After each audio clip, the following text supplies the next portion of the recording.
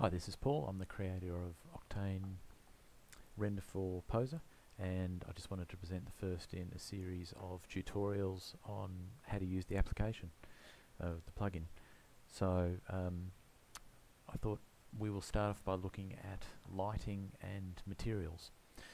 So we're starting off on here with a very basic Poser scene, and this is Ryan, and what we're going to do is look at the three basic ways of lighting this particular scene. So if we start by running the OctaneRender plugin, it transfers this scene into Octane, and by default there is a light that has an image map, and the plugin will pick up that image map. So the default position is that there are no emitters set up in this scene, and there is simply an environment, a texture environment here, and it's that office foyer. So if we open the viewport, then you find that that will render quite nicely. So you can see the background there is that IDL image. If instead of the IDL image you wanted the second form of lighting, which is sunlight, then click the environment option and choose daylight from the combo box here, and you'll see that there are various parameters that we can adjust. The power comes from the IDL image, so we need to just back that off to around about 1.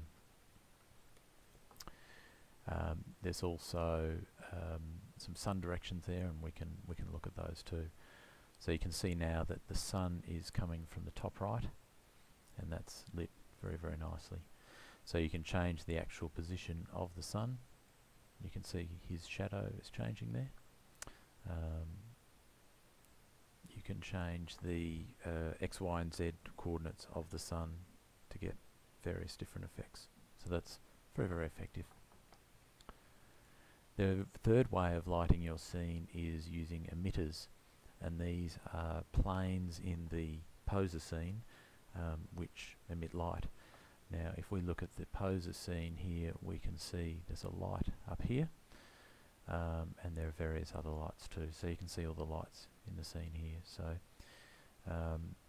there is a small app in the scripts menu. If you go into OctaneRender for Poser and create emitter from lights, then it will take all of the lights that are in the Poser scene and it will create a plane for them.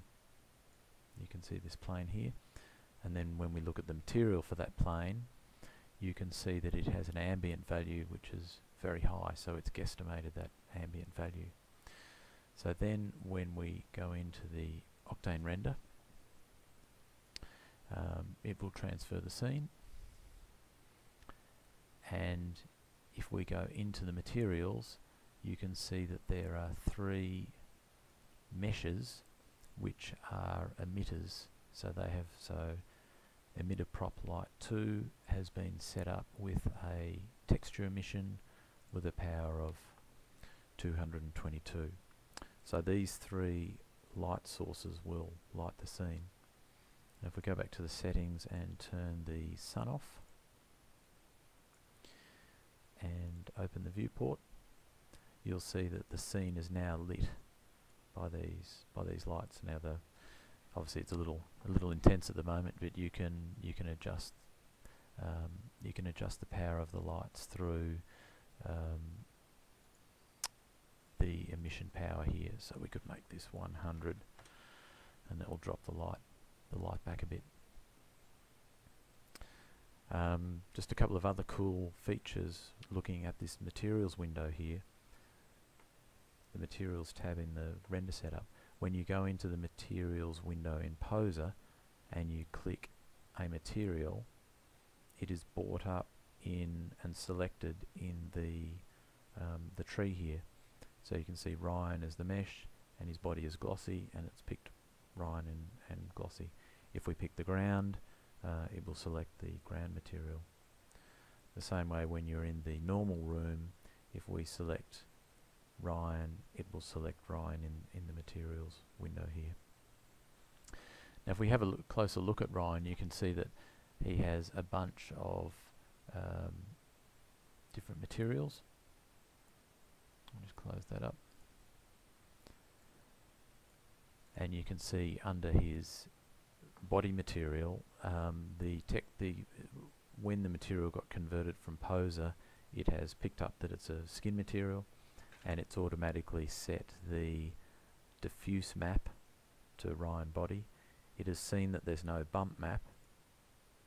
You can see there's no bump map plugged in here. So it has used the texture map for the bump map, and it's set all the other parameters accordingly. So if we wanted to change this bump map, for example, to a marble with a scale of about 100, which might be a reasonable bump map, which is procedural, instead of using the texture map here, we can render that. I think it's going to be a bit bright still, so let me turn that light down. It's already pretty low.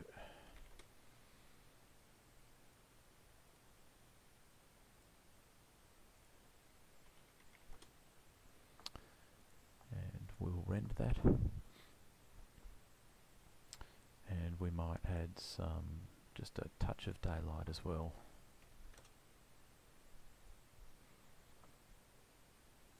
I'll just pause that and zoom in.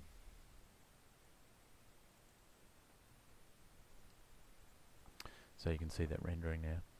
So it's obviously very important that all the skin materials match. So you can see that we've changed the head material to have a marble bump map.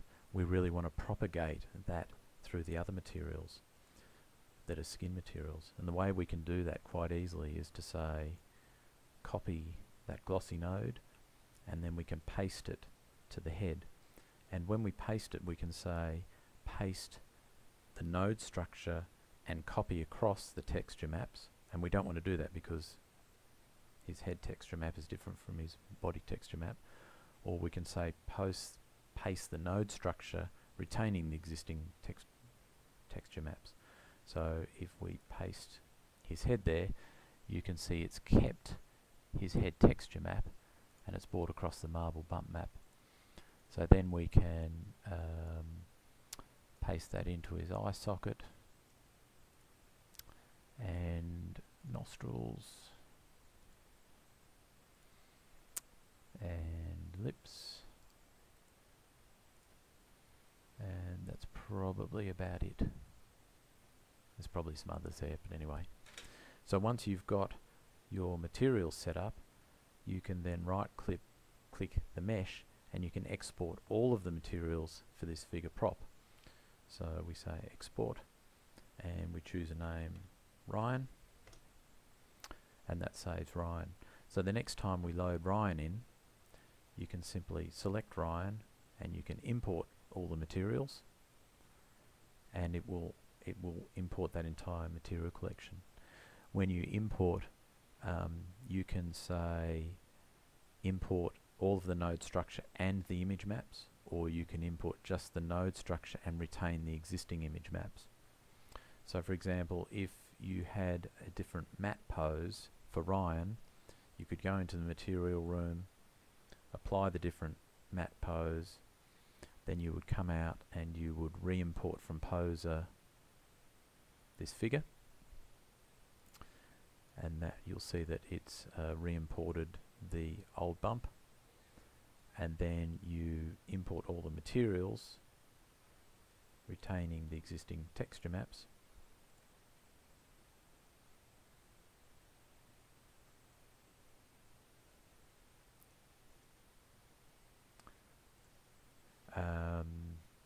and we'll choose Ryan,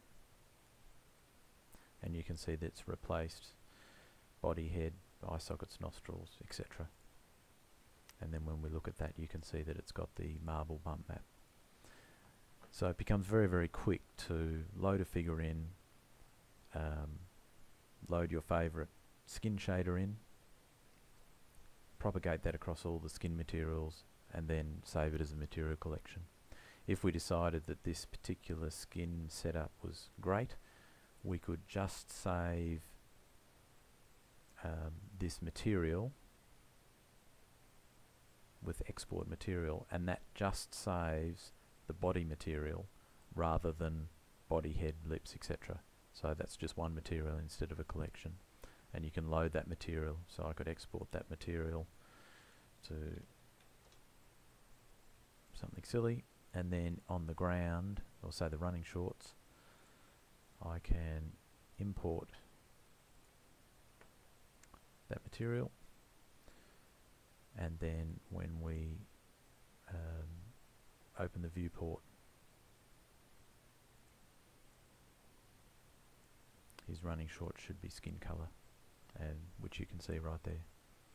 So it's a very, very quick way of having a default library of materials and loading them into your figures. So that's the initial tutorial. If you have any questions, please post them on the forums or the blogs or the Facebook page. Thanks, bye.